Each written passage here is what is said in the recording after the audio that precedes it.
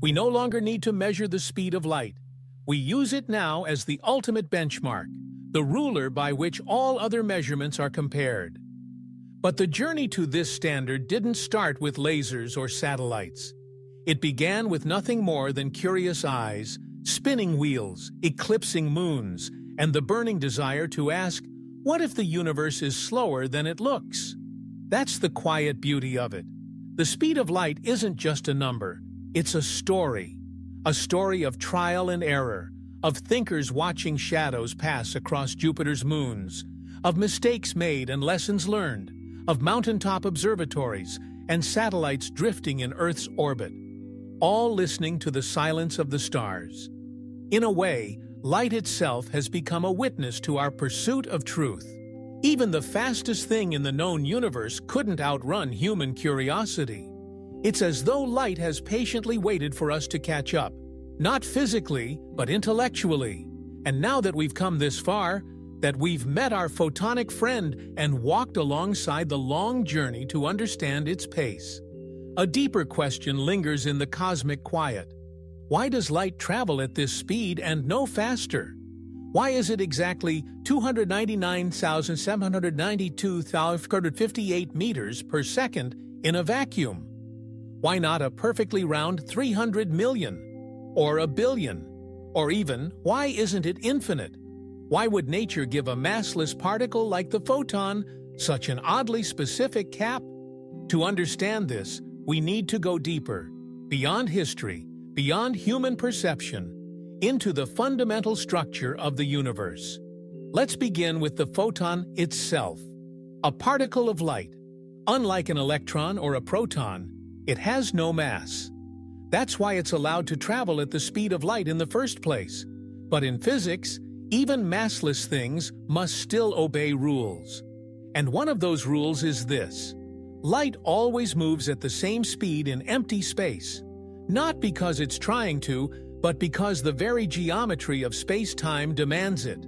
Space-time, this four-dimensional fabric woven from length, width, height, and time, isn't just a stage on which the universe plays. It's the director of the show. It dictates how objects move, how gravity works, and yes, even how fast light can travel. In Einstein's theory of special relativity, the speed of light isn't just a fast velocity. It's a cosmic constant that connects space and time. It determines how we experience distance and duration. The faster you go, the more time stretches and space contracts for you.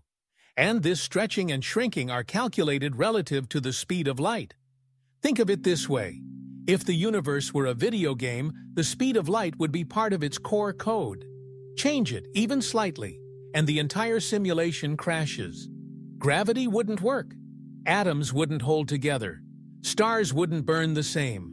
Life, as we know it, might not even be possible. So no, the speed of light is not random. It's not just a convenient number we stumbled upon. It's baked into the structure of reality itself. But still, why that number? Here's the twist. The number isn't as strange as it seems. It's only 299,792,458 because we measure distance in meters and time in seconds. If we use different units, say light years and days, it would look very different. In fact, physicists often use a system where the speed of light is set to 1. That's how fundamental it is. It's not about the digits, it's about the role it plays. In these natural units, time and space become two sides of the same coin, and light is the thread that stitches them together. Now let's ask, why can't anything go faster? Here's where things get wild. As an object with mass accelerates, it gains kinetic energy. But it also starts to gain relativistic mass. That is, from an outside observer's perspective, the faster something moves, the heavier it appears to become. The closer it gets to the speed of light, the more energy you need to push it. And if you try to reach the speed of light, you'd need infinite energy, a bottomless fuel tank, a cosmic impossibility. That's why no spaceship, no matter how advanced, can ever reach or exceed the speed of light, unless somehow it had no mass at all. Even light can't cheat the rules. It doesn't choose to travel at light speed. It must. It has no other option. With no mass to resist motion and nothing to slow it down, the only rest frame it knows is this universal maximum. And what if something did move faster than light? Let's entertain the idea, just for a moment. Imagine a particle traveling faster than light, something physicists once speculated about and named a tachyon. According to theory, a tachyon would never slow down. It couldn't. It would only ever go faster, possibly even backward in time. It would flip causality on its head. Events could happen out of order. Effects could occur before causes. The very foundations of logic would crumble. That's why most physicists believe tachyons don't exist.